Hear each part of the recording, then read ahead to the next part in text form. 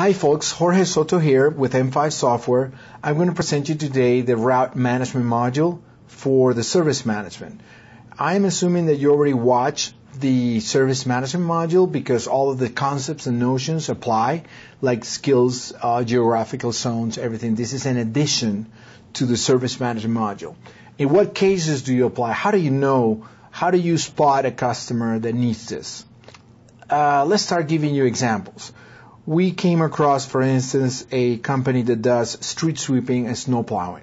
So they have contracts with the different parking lots for shopping centers or schools or whatnot. So those contracts say, I need you to come and sweep my parking lot 3 times a week, or I need it only once a month, or I need it every other Wednesday, things of that nature. And also I need you to come in and I need you to power wash my parking lot because we are a builder, so we're building something and there's construction, so we generate a lot of dirt. So I need you to come and wash the street once a week while the construction is on. So this company have a lot of contracts. They have like 50 machines. They need to send those machines out for a route, which is going to first sweep this parking lot, then this one, then this one. Sometimes they have 10, 20 services that need to do around the city. We also came across another company that what they do is they pick up meat scraps from butchers, from slaughterhouses, from restaurants. They also pick up bones, or they pick up grease off of restaurants, like use the ones they use for fryers. So they provide for this service. So then they have special trucks. Those trucks have different capacities or different functions that they can do that are compatible with those particular services.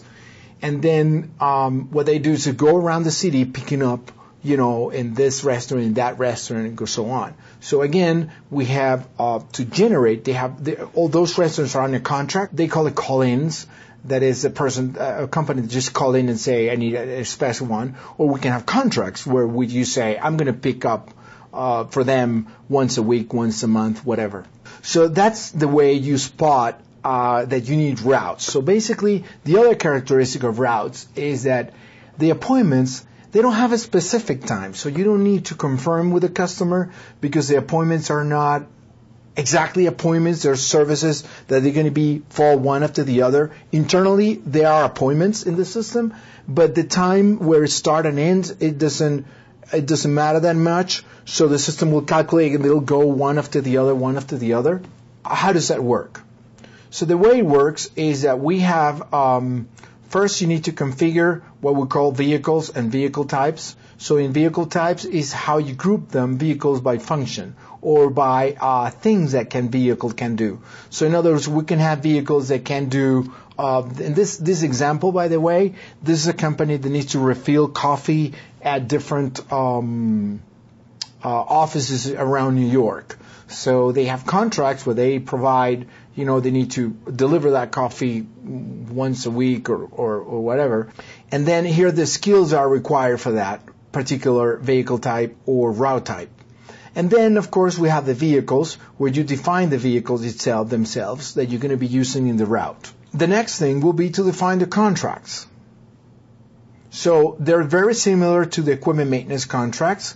So what it is that I'm going to select one, a customer here. So here we have a contract. So for Ted, we're doing weekly, Sundays and Thursdays. And then here's the routes that by default we will be using on Saturdays, for instance, or any given day. So we can set that we're doing this in this route. Then we have the service details. This is the services that we will be doing in this when this appointment gets generated. And then other details that allows the system to generate when we run the route generation to do that. The next step will be to define the route template. The route template is like what could happen in theory in that route, meaning if everybody would be on because we talk about patterns. So one customer could be Wednesday, the other could be one every other Wednesday, and things of that nature. So not everybody's going to fall on the same on the same time, the same day. But the route template is if everybody lands in that particular day, then this is the way that it'll look like. So over here we open the route template, and that will show the list of customers with our contracts that we will be doing. So this is Route 9, and Route 9 will have all these customers. It'll have Pentagram, Tumblr, IDEO, Birchbox, Pandora. So these are the clients that they will have in that particular route any day of the week. We can also narrow it down. So here we have the sequence, and the sequence is in what order you will naturally do them. We're not providing optimization for this in this version, but in the next release, we'll provide with an optimization of this. So in other words, if you have all the contracts, it will tell you what this is like.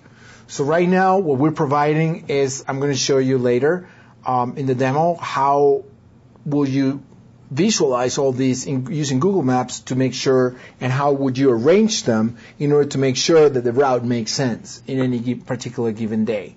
So this is just a template for if everybody would be in that route that day. That is not going to happen, again, because this one is every Wednesday, the other one is every Friday, or any day of the week. So let me see if I can filter this to Saturdays. So Saturdays will be, it'll look like this. So this is going to be just Saturdays. And we can also filter by shift. I forgot to mention that we work with shifts, because some companies, they have like morning shift and afternoon shift, or day shift and night shift. So that happens a lot. For instance, with this street sweeping company, they have day shift and night shifts. Once we have the contract, the route template maintenance, then we should go to the route generation. So this screen, again, is like the contract appointment generator, the equivalent of the appointment generator that we have in equipment maintenance, only that this works for routes. So what this will do, you can schedule this automatically. So companies normally will do this every day or every week. So at the beginning of the week, you can plan your routes for all the week, throughout the week. And then once we run this, it'll land down to this Rad Worksheet. This worksheet we call it worksheet because this is where you're going to work it out and assign, for instance, the driver. This is where you assign the driver or the vehicle. If we open the assigned vehicle, it allows you to choose what vehicle based on the function of that vehicle, if it's compatible with the route type that you're doing. And same with the driver. So if the driver has skills that are required and knows the route, so it'll tell you that. So you can select the driver or the vehicle in this point. We can see the number of appointments, the total services, the total duration of the whole route, and also the total travel time. So any of these looks wrong, then you might have a problem. Maybe you got too many appointments in that route, so you have to reassign them. So if we drill down to any of this, we open the route details, and this is going to show the details of that particular route. The route template will now be converted into a document number. So this is the route document number 5. Which belongs to the afternoon shift of Route 21, and the driver is this, and this is the start time and the end time, and we have also the statistics. So we have 7 appointments, the total services duration, the total driver time, and the total duration of the route. So these are all the appointments that they need to do.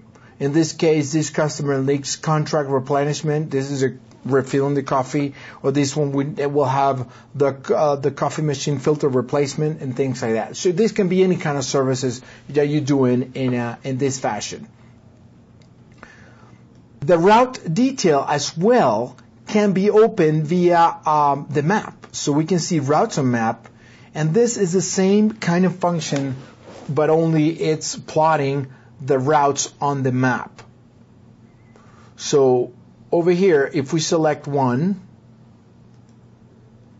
we see the details on the bottom. So we see that it's 9 hours, 3.5 miles, 5 appointments, etc. So I'm going to turn off some of them. So this is one given route here. So let's say I want to play around with this because I don't like this order of things, so I'm going to change this. So I'm going to switch this one to here. And then once I do reply. So this is a way that I rearrange the points and I make it more complex. Maybe it needs to happen in that way for a particular reason. But this is a way to look. So this is another way it would look. So you can play around until you manage to see what is going to be the time in that. If we click on any of these points, it's going to show us which point in the map is showing us. You can see on the right, this is bouncing. And this is interacting with Google Maps. This is Google Maps embedded right into Acumatica. Here we see the route. Again, the route details, so we can see what's going on with that, and it'll log into Google Maps and it'll calculate the driving time between those 2 points, and that's how we come out with this. Okay, just to wrap up, the service management module is the one that will invoice this. We have many ways of invoicing, meaning if you have services, 3 services in a week, you can say we have billing groups, so we can bill like every week or every month or whatever, so you can group different services and generate the invoices. We're coming up with a mobile app that will track the time, the real time of driving, so we'll have a version of this screen that is going to be showing real time what's going on with the mobile app. Okay, so this module again sits on top of the service management, so clients that need this will require the service management as well, because it provides the foundation for everything that you saw here today. Thank you a lot for watching. If you need more information, contact us via our website m5-software.com, and we will prepare a custom demo to your needs. Thank you so much. Have a great day.